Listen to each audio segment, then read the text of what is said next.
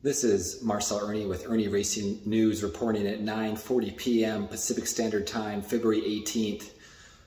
The police in Ottawa have been arresting people outside in lawful protest and putting them in the paddy wagon in handcuffs.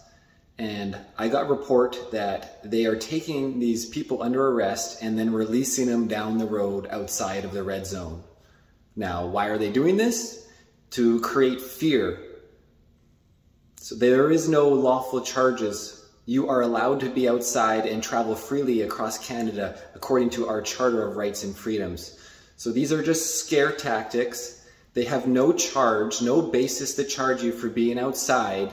You are allowed to protest even on the Emergencies Act. I say again, the police are doing scare tactics by arresting people and releasing them down the street.